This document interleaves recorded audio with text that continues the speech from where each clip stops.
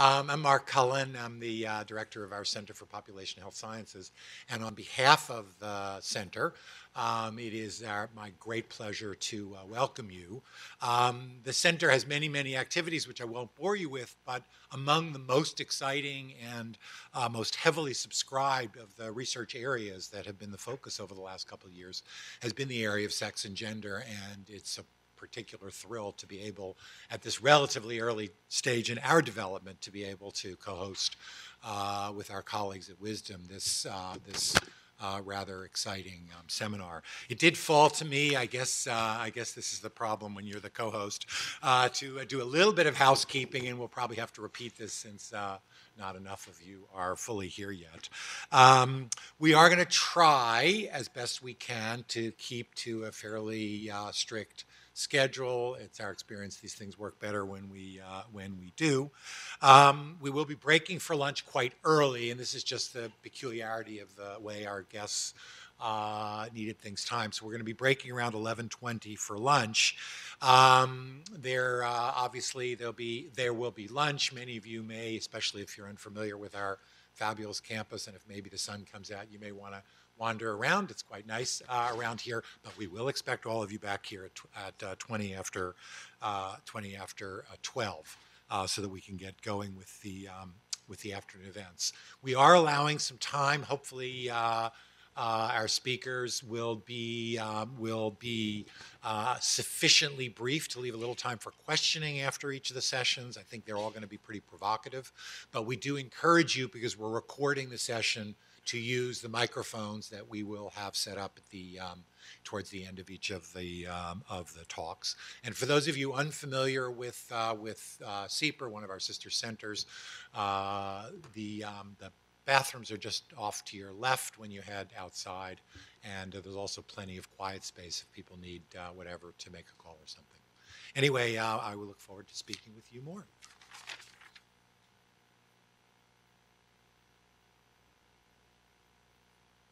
And I'm Marcia Stefanik. I'm the director of the Wisdom Center, which is Women and Sex Differences in Medicine.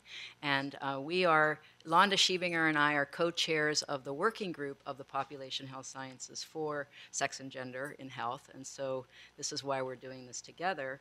I do want you to know a little bit about what Wisdom does. So we are in the medical school. We're actually funded by every department in the School of Medicine and the Dean's office.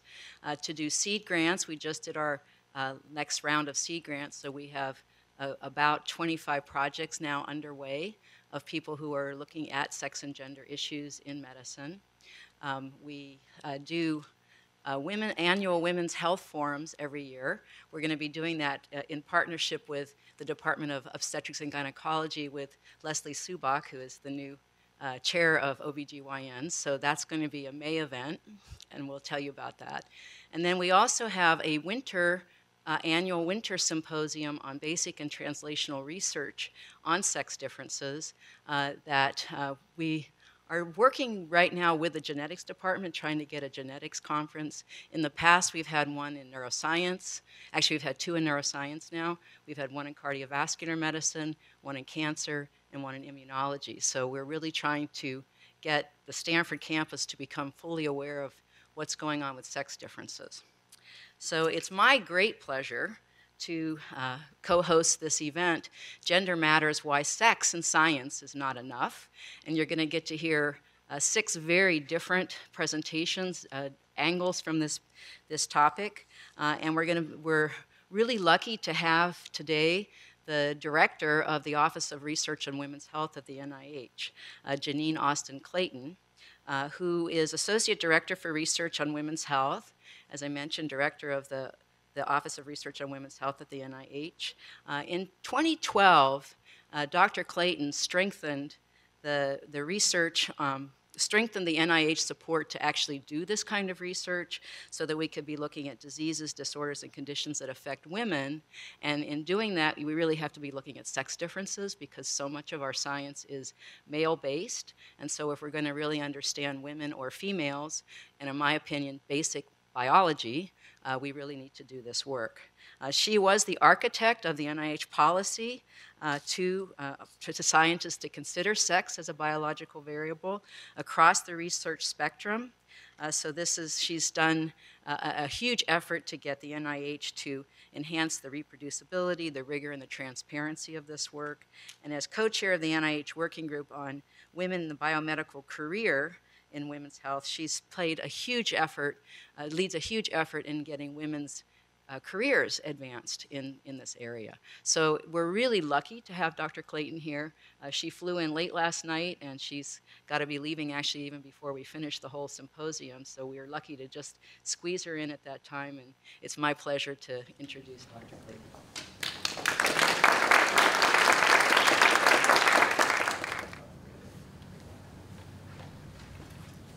Thank you. Good morning, everyone. Can you hear me okay? First, I want to thank my colleagues, Dr. Schiebinger and Dr. Marcia Stefanik, for inviting me, and it really is your hard work that got me here. The incredible record of that work is not something that should be minimized, and it's a real reason why some of this has advanced. So thank you for inviting me. I'm delighted to be here. The title of my talk is The Power, Potential, and Promise of Considering Sex as a Biological Variable, which I will abbreviate as SABV during my presentation. And as you heard, the talks are going to be from all different perspectives today, so I'm thrilled to be able to head us off. I also want to acknowledge the other Stanford colleagues, and I understand there's a change in the schedule there, but I wanted to acknowledge Stanford University for paying attention to these issues and for supporting this Wisdom Center and other efforts here. I begin all of my talks by recognizing those that came before. I think legacy and history are critically important. On your far left, you're going to see Dr. Ruth Kirstein, the first woman director of an institute at NIH. She was the director of the NIGMS, Institute for General Medical Sciences. In the middle, you see Senator Barbara Mikulski from the great state of Maryland, the longest serving woman in the Senate. She recently retired. Dr. Bernadine Healy, the first and so far only woman director of the National Institutes of Health, and of course, Dr. Vivian Pinn, the first full-time director of ORWH, and she was director there for 20 years. I was privileged to be her deputy and then to be asked to be able to continue. And so our mission at ORWH is threefold: to expand women's health research, and we'll talk a little bit about how we're conceiving that, to include and work to promote the inclusion of women and minorities in clinical research, and to promote career advancement for women in STEM. But since I was first up, I thought I'd mention a little bit about these terms sex and gender, and I think many of us in this room have had experiences where they've been confused or conflated. But again, Simone de Beauvoir first articulated what is now termed the sex and gender distinction when she said, quote, "One is not born a woman, one becomes one." And it's that distinction that began in 1949 with her. In fact, when you're born, the first question that is asked about you is it a boy or girl, right? Other than all of us having mothers, that's pretty much all of it, what we all have in common, right? And what makes a female or male a male is sex, and I know this audience is aware of this, but I'll just, since I'm the first speaker, I'd cover that. And what makes a woman or a man is sex and gender, and certainly we have our social science colleagues here who will expand upon this and talk about this later. But again, just to talk about the fact that gender is a social construct, and that's critically important for our well-being and our health. So a little bit of history with lots of things left off of this slide, but just a few things here I want to acknowledge. So Simone de Beauvoir, The Second Sex, was published in 1949. Rhoda Unger initiated the current usage of the term gender and how we conceptualize it 30 years later. The Office of Research on Women's Health was formed in 1990. The Institute for Gender and for Sex and Gender at the Canadian Institutes for Health Research was formed in 2000, and the landmark IOM report was just released in 2001. The Organization for the Study of Sex Differences, or OSSD, 2006, and then Gendered Innovations was born in 2009. The first Gender Summit was not until 2011, and then the European Union has set policy, incredibly far-reaching policy, in fact, for 137 fields back in 2013. Back to NIH, we released a new policy related to rigor and reproducibility in 2015. That included sex as a biological variable, but that policy went into effect in January of 2016. So a little outline for my comments today: the power, potential, and promise of considering sex as a biological variable. First, the power. I think we're able to see things that we can't see if we don't have this in mind. I call that detecting data hiding in plain sight. The potential to spark new avenues of inquiry and really to understand basic mechanisms and to unravel those, those mysteries about sex differences. And I like to also say sex influences on health and disease. It's not always a sex difference. So the promise, of course, is to better understand how both men and women, males and females, are similar and different. And in the end, because our mission is to just turn discovery into health, to enable clinicians to provide better treatment and to deliver their health care with care. So first with power, what do you see on this slide? You guys gonna wake up? You've had coffee. I've had 2 cups. Donut? I heard donut. Okay, most people see the donut. A small proportion see the hole. In fact, companies have made the donut holes, right? Just think about that. That's a whole new product. Well, I use this for an analogy of what data are hiding in plain sight that you're not looking at, that are there, and what could you learn to see that you don't normally look at, and where are the gaps in our research portfolio. So this slide is about what we know we don't know versus what we don't know we don't know, right? So now we know we don't know a lot of things. So we're not yet in the know. Okay, so the power of disaggregated data. So you might have a situation like this, where a control group and a treated group, this is just generic, no error bars or anything, and there's some sort of disease impact you're measuring. The males and females are combined in both the treatment and the control group, and it doesn't look like that is very promising as a potential treatment, right? But what if I told you that exact data could result from this data, where males clearly had a reduction in disease impact with that treatment in the red bar, and females clearly had an increase in disease impact with that treatment? You might say, Dr. Clayton, that is a rather extreme example. I don't think that really happens. That's real data, and this is Louise McCullough's work. This is in vitro work related to a stroke model, a ischemic model, and in fact, this PARP1 inhibitor, and these are mice, reduced the percent of total infarct in male mice and increased the ischemic damage seen in female-treated mice because PARP1 is not involved in the cell death pathway for this ischemic cell death for these female mice. So PARP1 being a target for a treatment would cause a problem for female mice. Whether it causes a problem for female humans is a different question, but I'm just showing you, but just by disaggregating the data, there's information that's available that we're not seeing.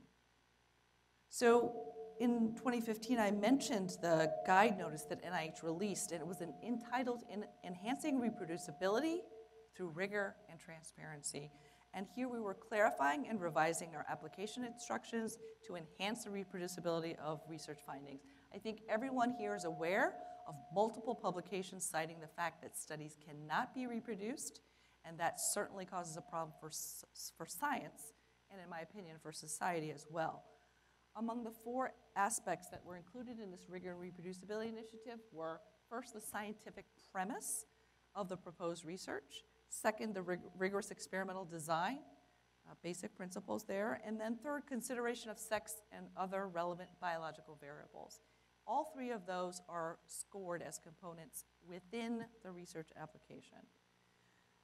At the same time, we subsequently released the actual guide notice that announced the sex as a biological variable policy and announced the effective date of January 25th, 2016, back in 2015. In a nutshell, the policy says that NIH expects that sex as a biological variable will be factored into the research designs, analyses, and reporting in vertebrate, animal, and human studies. That's the policy in a nutshell. There are a variety of resources on our website that I'll refer you to for more information. But just as a quick aside, why do we need this policy? Why did we have to do this policy? Why didn't the biomedical research enterprise move forward with understanding that sex has such profound effects at a molecular, cellular, and subcellular level that we should account for it appropriately. Unfortunately, we had an over-reliance on male animals and cells for a variety of reasons.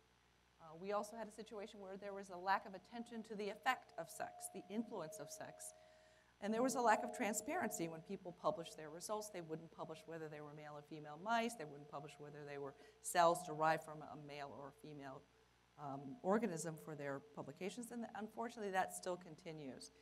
And inconsistent reporting of sex-specific findings in publications, even clinical trial publications. So we looked at NIH-funded phase 3 clinical trials, big clinical trials, that were designed such that a valid analysis could be performed for sex differences, and fewer than a third of the seminal publications from NIH-funded phase 3 clinical trials had any sex-specific results reported in any of their papers. And I would argue that everyone in this room might be taking a medication or have a condition that was studied in those phase 3 clinical trials. So as a result of that situation, we have an incomplete knowledge base about male and female biology. We risk drawing erroneous conclusions. We certainly are not maximizing our return on investment as a research enterprise. We have irreproducible results, and we can't explain those.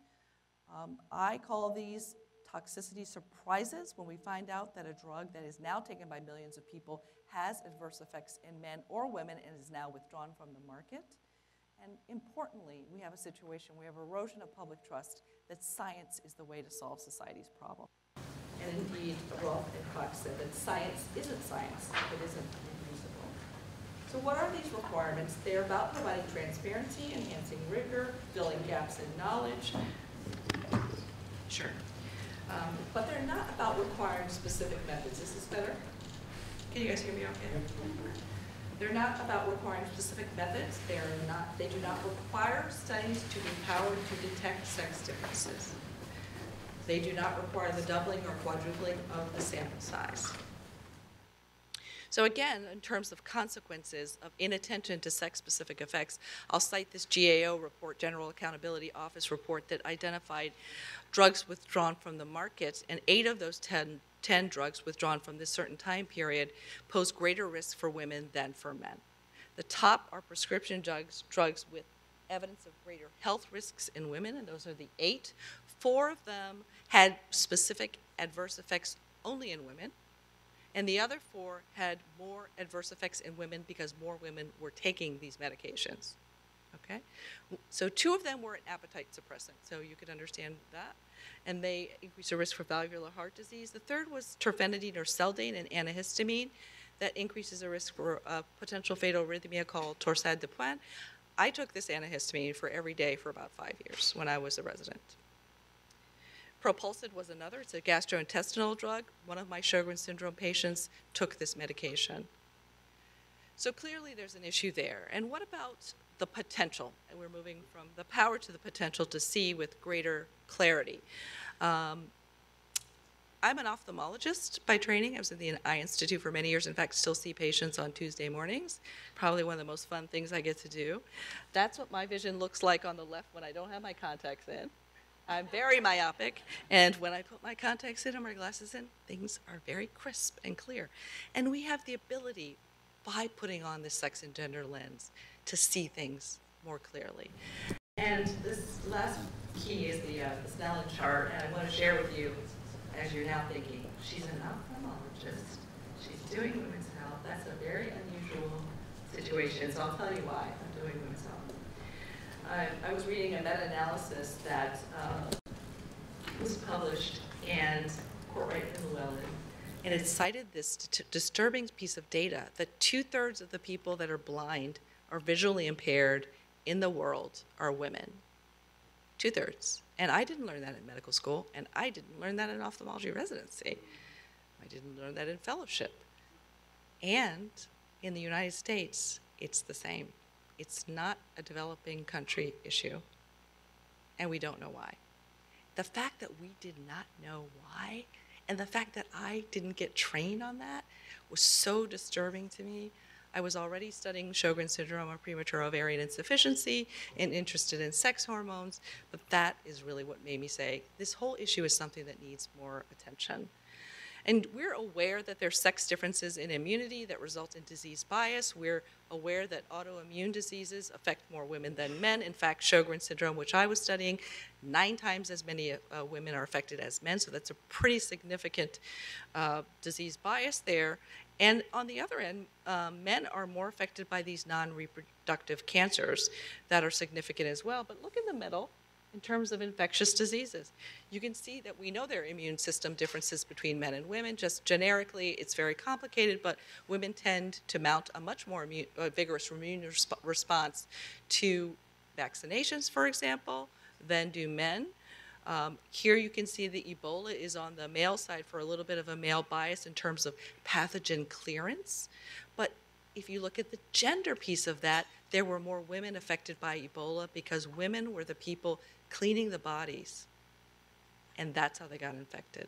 So that's the gendered piece.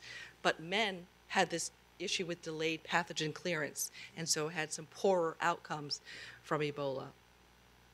So we also need to look at what we see in terms of recognizing cycles. And here I'm going to highlight what are so-called normal laboratory values in men and women. We measure these all the time in our Chem 20, but I don't know if you're aware that there are actually statistically significant menstrual cycle-related changes in these major analytes in these tests. So for example, C-reactive protein and parathyroid hormone are higher during the early follicular phase. Insulin and your white blood cell count are higher during the luteal phase. So that's something we need to know. What are the normals for men and women? And for women, did you look at age and cycle as part of your normative values? We also need to use all the tools that we have at our disposal to see analytically and to examine differences between sex chromosome effects and sex hormone effects. And Art Arnold and others developed the transgenic mouse model called the 4-core genotype, where he is able to dissociate those findings by taking SRY off the Y chromosome and putting on an autosome. Therefore, you can look at sex chromosomal effects separately from sex hormone effects. So I would argue that we need to look at this holistically, and I know I spelled that wrong, so I put it in quotes because I think of it as the whole person or the whole system. And we know at a cellular level, sex matters, and every cell has a sex. We know at a system level, I mentioned a few immune system differences, and we know at an organism level, sex affects disease manifestation and response to treatments, and also adverse effects related to medications. But all of these effects interact with each other simultaneously. So the promise of studying sex and gender, which is the whole point of our meeting today, is to be able to see a bigger part of the picture. I'm saying it's seeing the whole picture because that's the way that I'm looking at it. We recognize there are many, many other factors.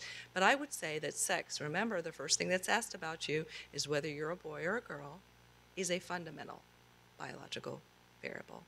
And something has to come first. And that because it is so fundamental, it should be considered first. So these folks are all, this is the proverbial elephant, and everyone is touching different parts of the elephant, and they say it's a spear, it's a wall, it's a fan, and if we put that all together, that's what you get, right? But really, that's not what it is. It's an elephant that has a life course, there's a mother and a baby, and we're not actually even seeing the whole picture or even understanding the whole picture by the way we're operating. And so in our basic research world, I'm going to talk about how you might account for sex as a biological variable from the entire basic through clinical translational population-based research continuum. So I'm starting with basic, and there's this notion that there's basic research. I think we use that term at NIH, I don't know. Basic is very, very basic. Like, I just want to understand what happens, why does this protein fold, what is this? So you have no hypothesis, it's blue sky, exploratory work. So we don't know very much at all about how sex may be playing a role in anything in that realm. So what we say at the cellular and subcellular level is you should observe and report sex-based data. Be transparent. You're using male mice, you're using male cells, you're using whatever. Just say what you're using and say what you found. And then basic research with cells, tissues, and animals, again, observe and report sex-based data. So it's a lot about transparency here. And of course, we would expect that you recognize, because sex might have an effect, that you would include male and female animals. Certain proteins, in fact, come in a female and male version that differ by several amino acids. That really could be significant in your work. And if you weren't aware of that, it could make it very difficult to interpret your data. And according to David Page, he uses the phrase that males and females read their genomes differently due to Y chromosome linked genes. Did you know that phenol red can exert estrogenic effects in culture media? So if you're using female cells or male cells, that might disrupt the assay that you're performing. And so here, really, we want to just have you report the sex of the cells and tissues for transparency purposes as part of reproducibility, but also recognize that cells from different sexes, like neurons, I mentioned Louise McCullough's work, may have different responses to cytotoxic perturbations, like nitrosative stress and excitotoxicity. So you need to be aware of that. Are you mixing the cells together in the dish or not, and why? We're not saying that that information can apply any sex-based effect on a larger biological unit, just at the cell, tissue, or organ level, but we are saying that it's important to rigorous approach to research. Do you know the sex of your cells? And I'm citing Shah's work here, why knowing the sex of your cells is important. So sex chromosomes account for 5% of the total genome, of course, and they're many more genes on the X chromosome than the Y chromosome, of course, but therefore it's a mathematical possibility that 1 in 20 of those proteins might differ, and I mentioned several already. And given those odds, we shouldn't be surprised that there are differences at a biochemical level or physiologic level at the cellular level. So I talked about basic, and now I'm moving into turning discovery into health, and this is the category called preclinical research. So it's called preclinical research because it's preclinical. You're moving to the clinic, or you're modeling a human disease that affects men and women. If you're modeling a human disease that affects men and women, your model needs to include male and female animals in it. And as you move in that space, we're asking you that you consider sex as a biological variable. Okay? How you might do that? You could include comparable numbers of males and females. You could employ a factorial design. You could employ sex-stratified randomization. You could disaggregate your data by sex. You could report your results by sex. You could interpret your data in the context of sex. Those are some of the ways that you could account for SABV in the design of preclinical research. Now, when you're moving into translational research, you're going to first in human, you're trying to identify a target, you're testing a therapeutic agent, you want to go to the clinic. To me, that's a hard checkpoint where you need to study both sexes.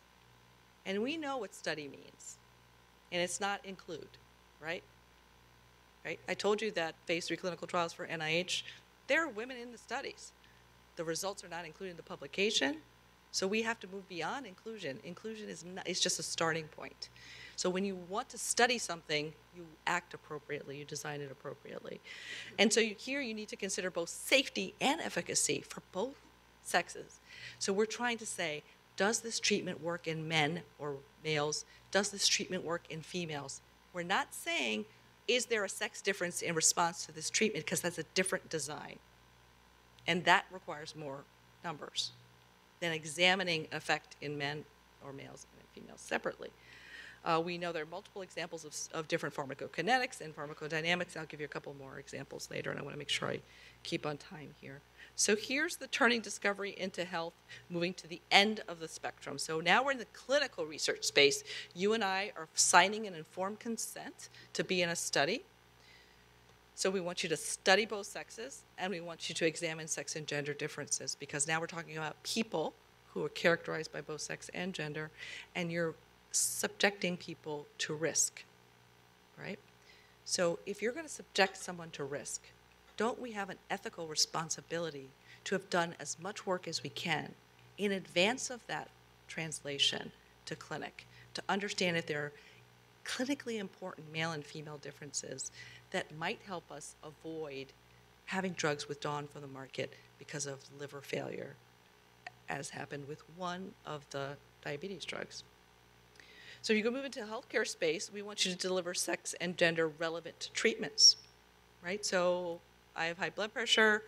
I should be getting a therapeutic that is designed for me, not precision design, but with my background, my sex, what is the appropriate first-line antihypertensive? That's something that each and every one of us should expect our clinician to be able to provide to us. And we just don't have that information. And as a clinician, having a patient in front of me without that it's not evidence-based medicine, because you don't have the evidence upon which to base your clinical decisions. In the population health perspective, we want you to deploy sex and gender-informed care, policies, and practices, and that's the treatment context in the real world. We know that, for example, nicotine replacement therapies do not work as well in women as they do in men for smoking cessation, okay? So that's not your first line of therapy. You're not getting nicotine gum as your first line of therapy if you're a woman. So it changed your treatment decision. It doesn't say you don't use them, but it's not the first line of therapy, right? So in the clinical research, I mentioned several sex differences in immunity. I mentioned the flu vaccine. So you guys better be to get a flu vaccine. My appointment's next Tuesday. I got my reminder from NIH that I can't see patients if I don't get it. Here's a public health issue. We always run out of the flu vaccine, right? You guys don't run out of it at Stanford? Okay. So there's a national issue.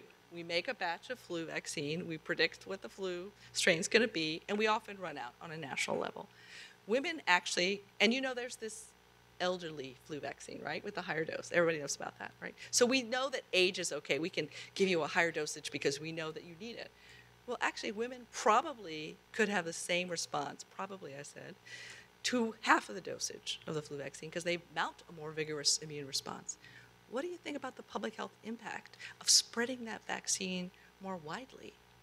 Because you understand that sex has an effect. It's not that the female vaccine is in a pink syringe.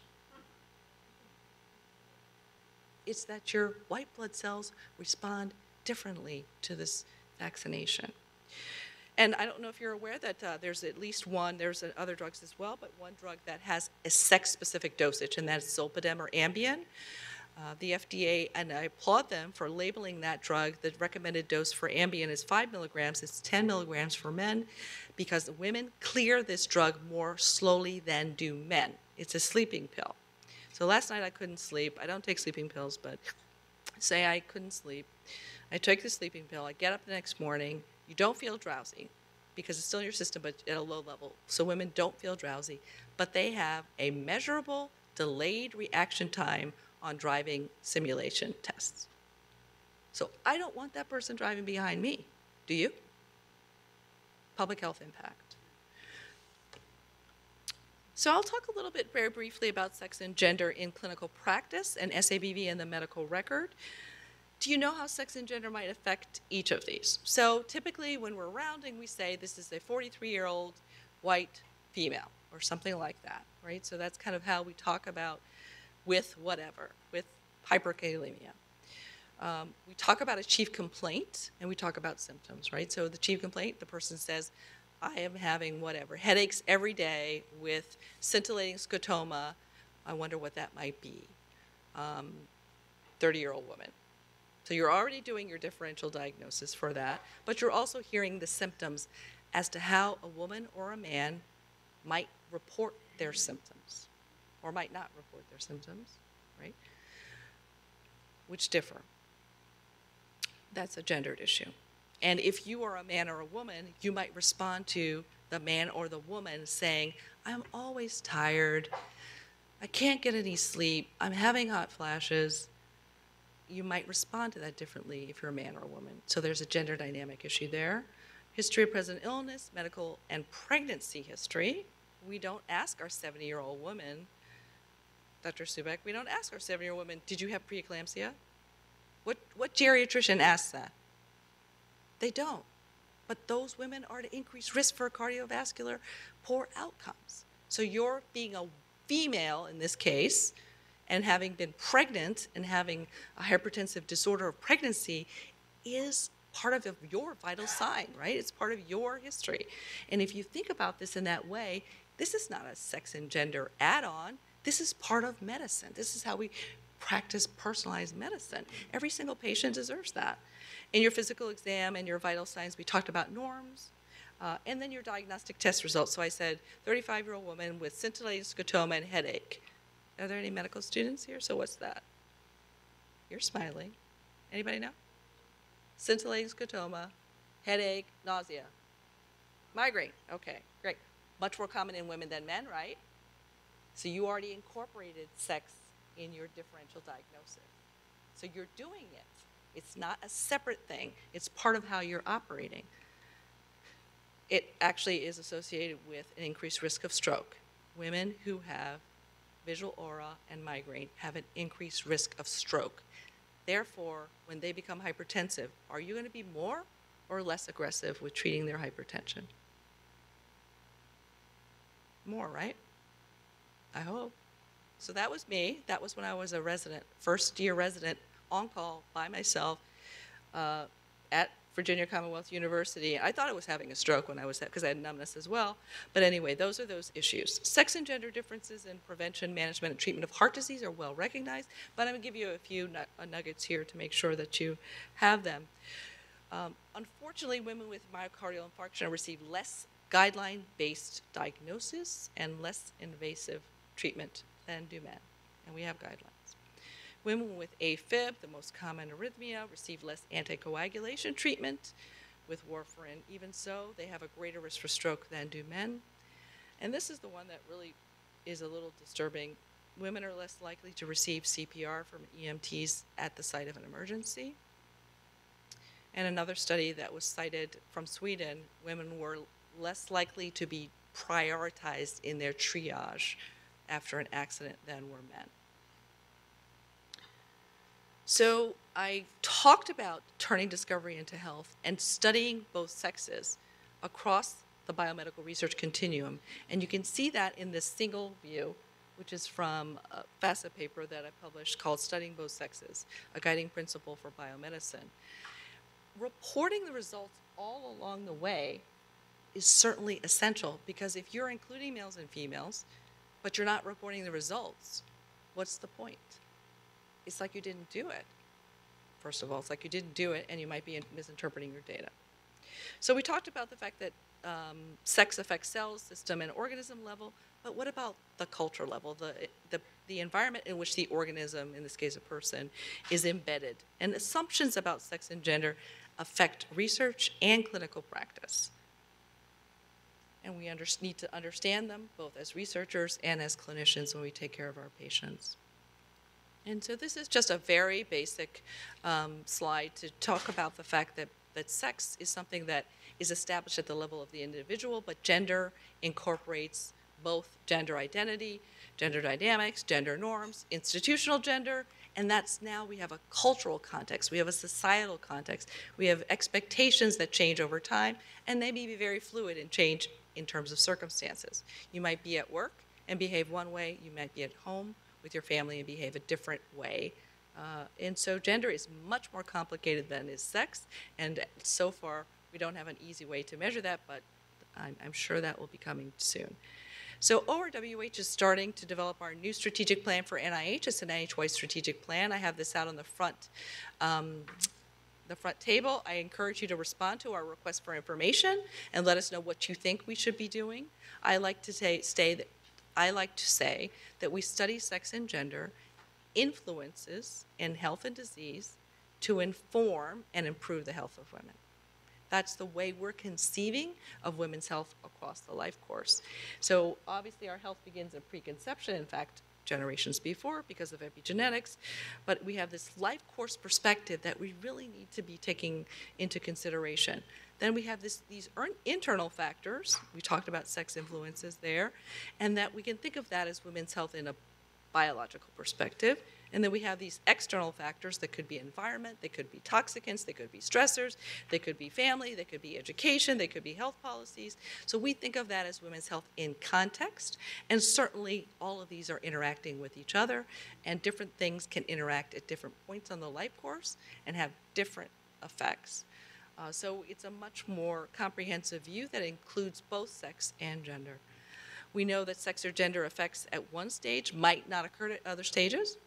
We know that they might not show up unless you are stressed or something else happens to you, like you have an infection. And we know, I mentioned preeclampsia already. Here's another example of a gendered health effect. So women and men, here, these are women and men who are young, less than 55, who had an acute coronary event. And they measured personality characteristics that are traditionally, from a Western perspective, considered more associated with women's gender roles. Regardless of whether the patient was a man or a woman, people with more of those women's gender role traits had more recurrent acute coronary syndrome, were more likely to experience a major adverse cardiac event. So that's a gendered effect, not a sex effect. Clearly, we have a lot of work to do in that space to help understand that. So we like to think about sex and gender, even though I like to look at it through the sex and gender lens. We recognize there are many, many other factors that are important in health, including race, ethnicity, psychology, exposures, the microbiome. I just read a paper this morning, a little piece this morning on the female mouse microbiome changing in response to stress. But the male mouse microbiome did not change. And the microbiome that it changed to in the females was more of an obesogenic microbiome. It's interesting. Geography, demographics, all of these things affect health. So we know that. But we don't often think about how can I look at specific factors in terms of my research question, what are the factors that are most important? Is it physiology, the microbiome? Is it sex and or gender? Sometimes hard to separate and perhaps not necessary to separate in every situation. Is it age? So we think that we need to think about this in a much more multifaceted way to acknowledge intersectionality, which of course was put forward initially around race, ethnicity, and other demographic variables, but you could expand the notion to think of all the things that might affect an individual's health, so that we can develop more sophisticated techniques and ways to ask research questions that incorporate these perspectives, because then we could get the answers that we actually need to treat our individual patients. We're not studying, we might be studying a population, but you're treating an individual patient, and we need that information. I've started to look at different languages and how they treat gender. So English and Chinese don't have gender as a component, like there's not a female chair. It's not la chaise, it is a chair, right? But there are gendered languages. French, German, Spanish, Italian are gendered. Hindi is gendered. Apparently Hebrew is gendered, and it refers to the gender of the word. I don't speak Hebrew, so you guys tell me if I'm wrong on this. But some of these languages even require modifiers, so you have el gato negro or la gata negra, whether it's a male or female. And in many gendered languages, professions such as being a physician, the terms are masculine, right? Because they were historically practiced by men. So what might it be somebody who's not a native English speaker, who's translating from German in their mind, when it's me, are they going to call me Dr. Man? You know, there's some potential for cognitive dissonance there. In fact, in Germany, they've tried to use ways of language to make that distinction. So we use different words in different languages just to refer to men, women, boys, girls, older people, teenagers, all kinds of terms. But in Finnish and in Norwegian, in fact, there's only one word for sex and gender. So that's going to be a problem, Londa, for writing papers that translate it into Finnish or Norwegian. It's not sex, it's not gender, it's sukupuoli. I don't know how to pronounce that. Anybody who's Finnish, please tell me. I'm going to end with, and I'm on time, right? Yes. And I'm going to end with something that every single person in this room needs to know about, and I think everyone is aware of, the opioid crisis in the United States. First, look at California. It's different from the other states, so that's not unusual. Usually you guys do better. You're more health-minded. That's a very generic stereotype I'm putting out there.